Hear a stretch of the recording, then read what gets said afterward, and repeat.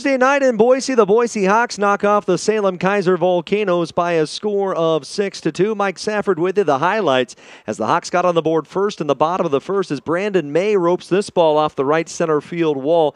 Picks up Wes Darville from second base to make it a 1-0 ball game. An inning later, you see Jeff Vigers right there slap a ball through the left side for a base hit. And an inning later after that, the third, it's Richard Jones, his solo home run over the right field wall. Hawks led 3-0.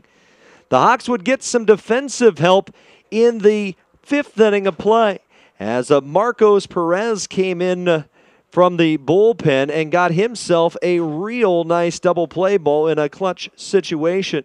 As Arizmendi Alcantara goes to Darville to Jones after a run had come in, and the Hawks lead there by a score of 4-1.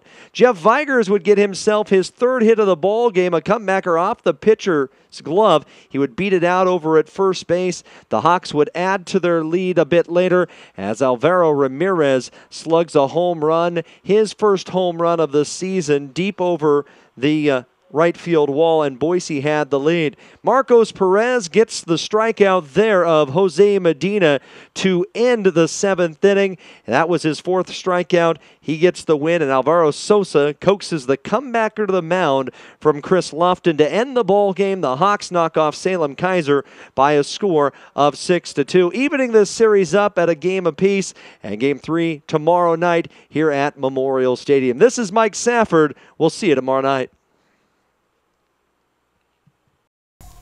When you choose FiberPipe, you get a partner investing in our clients' ability to grow beyond boundaries today and in the future. And peace of mind that we're protecting your mission-critical business assets. Visit fiberpipe.net to see how we deliver internet, data center, and streaming services to you today. FiberPipe.